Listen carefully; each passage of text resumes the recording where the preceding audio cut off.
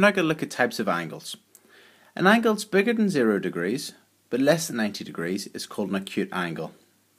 An angle of exactly 90 degrees is called a right angle. A right angle, you'll always have this little square box beside it, and that means that it's 90 degrees. An angle that's bigger than 90 degrees but less than a straight line, less than 180, is called an obtuse angle. So it's bigger than 90 but less than 180.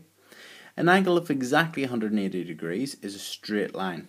If you've ever got a straight line in a question, you can write 180 degrees beside it. And any angle that's bigger than a straight line, bigger than 180, but less than 360 is called a reflex angle. Okay, let's now look at an example.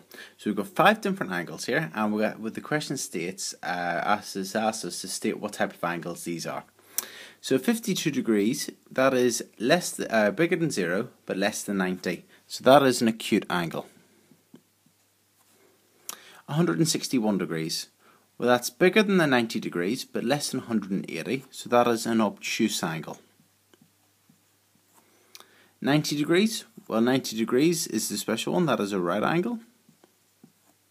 180 or 200 degrees, well, 200 degrees is bigger than 180 but less than 360, so that is a reflex angle. And 351 degrees, well, again, that's bigger than 180 but less than 360, so that is a reflex angle.